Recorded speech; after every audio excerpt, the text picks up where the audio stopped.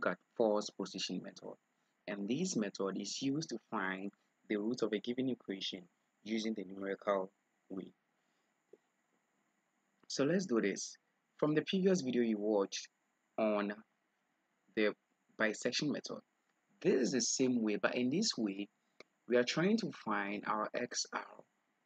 With the bisection method, you divide the point, which is the upper bound and the lower bound, and get the R. But in this case, we are going to use a formula.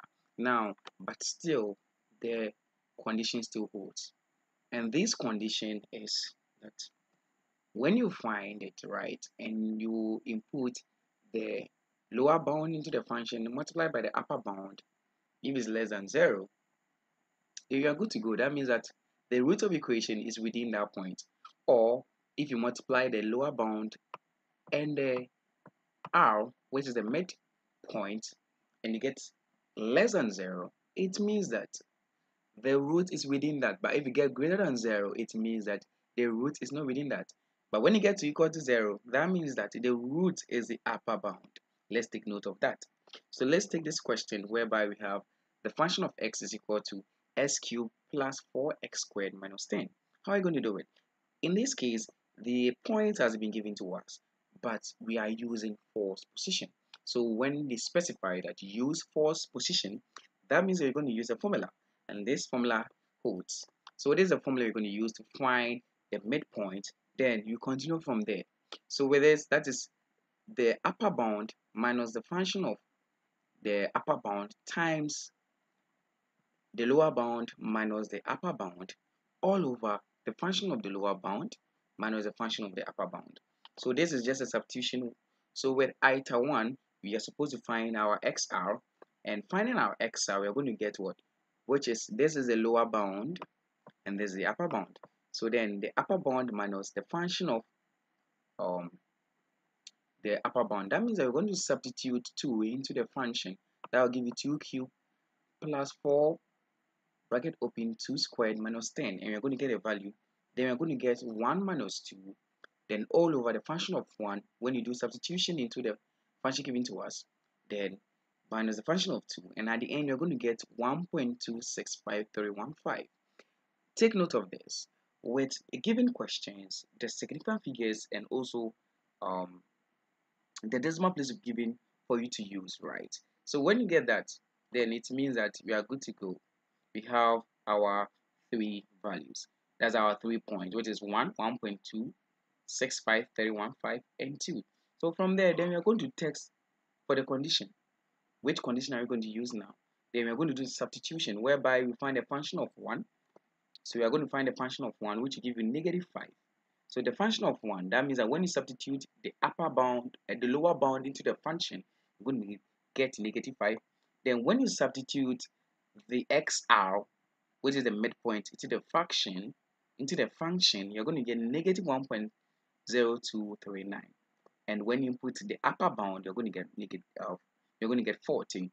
So in this case, how do we verify which point we should work with to get the second item or to get iteration 2?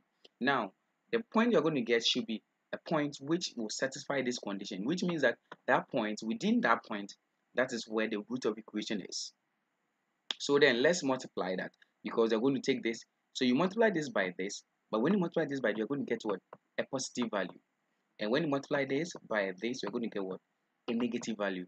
All what you are interested in is the negative value, because when it is positive value, it means that the root of equation is not within that point. So the root of equation is not within 1, 1.26315, but is therefore within 1.26315 and 2.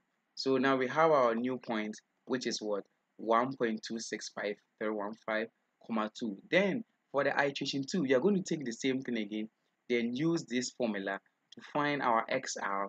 Then you substitute their values into the function and get their function value.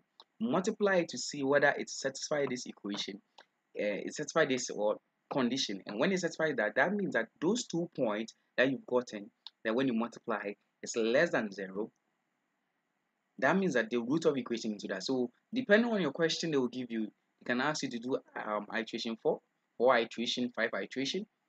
It depends, right? So this is how we use the forward position to find the root of equation using numerical method. Thank you very much for watching this video. But wait, let me show you something. Sometimes they will give us to find the absolute error or the approximation error. Now, when you say the error, what do you know about the absolute error?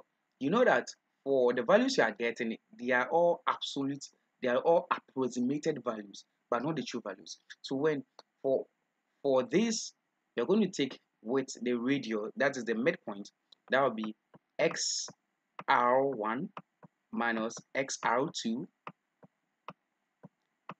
over xr1, which will give you the percentage error. And that is a way of finding the percentage error. So let's note this formula, right? So in a question, when they give it to us to find the error with this, that is the formula you're going to use, right? And this formula cuts across depending on the formula, the iteration you are using. It cuts across. Thank you very much for watching this video.